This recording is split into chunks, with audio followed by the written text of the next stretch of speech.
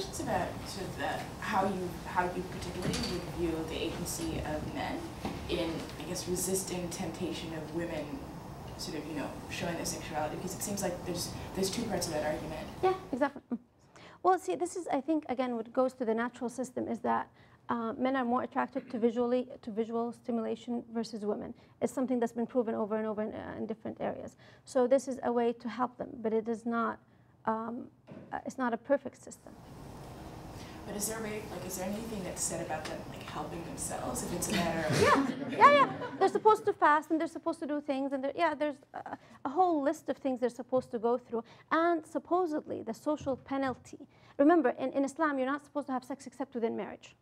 So that's a huge thing that the West doesn't have.